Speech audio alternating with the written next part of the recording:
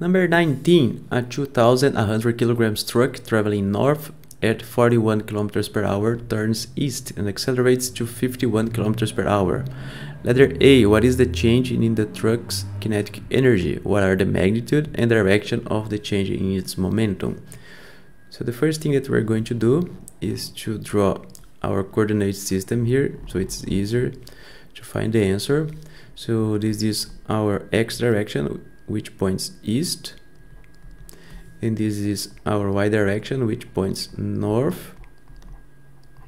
So initially the truck's moving to the north, and then it starts moving to the east. So we can write the velocity, the initial velocity and the final velocity in unit vector notation. Let's call it v, the initial velocity, which is equal to 41 in the j direction kilometers per hour, and the final velocity is equal to 51 in the I direction kilometers per hour. But we have to convert this to meters per second, so we just have to divide it by 3.6, and this gives us roughly 11.4 in the j direction meters per second, and the final velocity is equal to roughly 14.2 in the I direction meters per second. Okay, now we have the velocities in unit vector notation, and now it's easier to find the answers. Okay, letter A, we want the change in the kinetic energy, so we want delta K, which is equal to the final kinetic energy minus the initial kinetic energy, which is equal to mass times the final velocity squared over 2, and this is the magnitude of the velocity, minus m, the magnitude of the initial velocity squared over 2. And in this case, the mass is 2,100. The magnitude of the initial the final velocity is 14.2. Don't forget to square it and divide it by 2. And on the other side, it is 2,100 times this value over here, 11.4 squared over 2, and this gives us roughly, let's see how much it gives us, just making roughly 7.5 times 10 to the 4 joules. Okay, don't forget to include the unit. For letter B, we want the magnitude and direction of the change in its momentum. Okay, the change in its momentum is equal to mass times delta V, and we want the magnitude of the change in its momentum, so we want mass times the magnitude of delta V. So we have to find delta V, find the magnitude of delta V, and then compute the change in the momentum.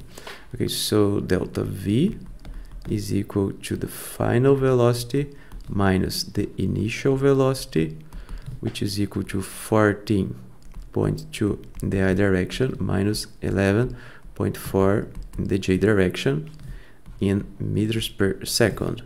So the magnitude of delta V is equal to the square root of each component squared. That's the absolute value of any vector.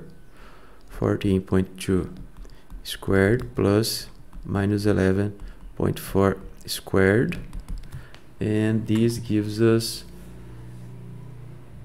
let's see, it gives us, let us make the calculation here really quickly. The square root of this number squared plus this number squared, and this gives us roughly 18.2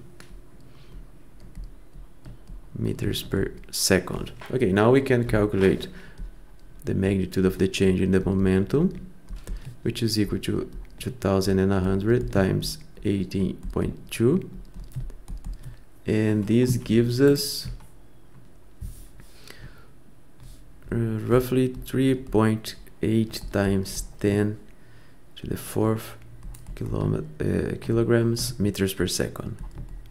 Okay, so that's the answer of Letter B. For letter C, we want the direction. So we want the direction of this vector delta V over here, and we find that using what we learned in chapter 3 or 4, chapter 3, that the angle is the tangent to the -1 of the y component of the vector over the x component of the vector. So in our case here, since the change in the momentum is proportional to the change in the velocity, you see it's just multiplied by the mass, the direction that delta momentum points is the same as the delta velocity points.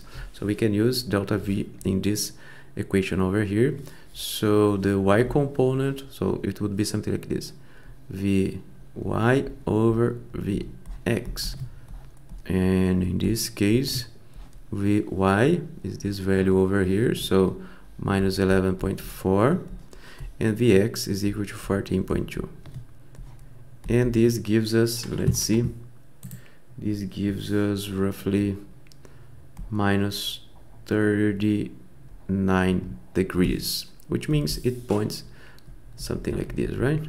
So that's the change in its momentum. That's the direction, that's the answer of letter C.